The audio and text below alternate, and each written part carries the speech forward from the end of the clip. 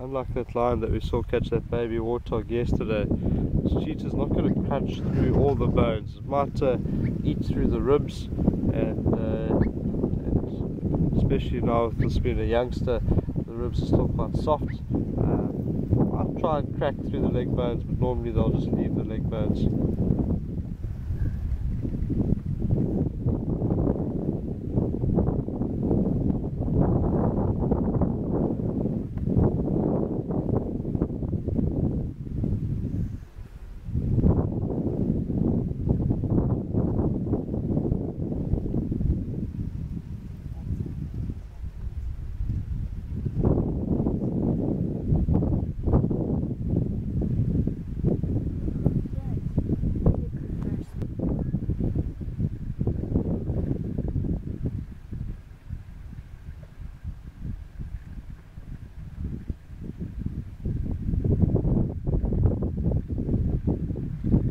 The risk of injury is a lot less if they catch a little calf compared to an adult.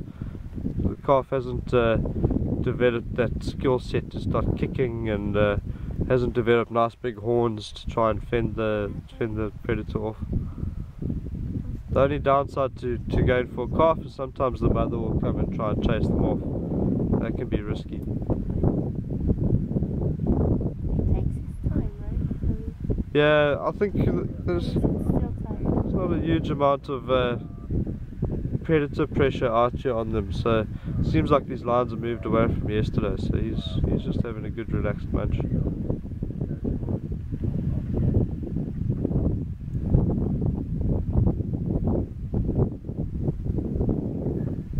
So yeah, he still looks around though. Have a good munch, and then you'll look around, make sure there's no predators sneaking up on him, and then carry on eating.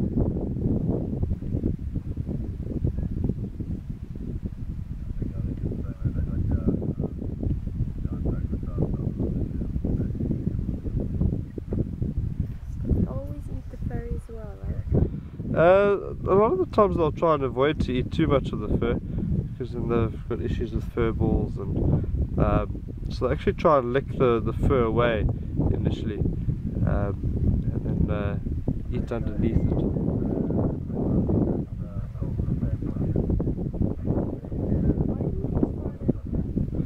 It's the best choice of meat. So it's nice, soft, lots of meat in the back. So just like we enjoy our rump steak, so do the cheetah. So a lot of the times they'll eat that sort of rump, the one side of the rump, and then they'll get down into the stomach and then feed on the organs. They also enjoy the meat around the neck as well.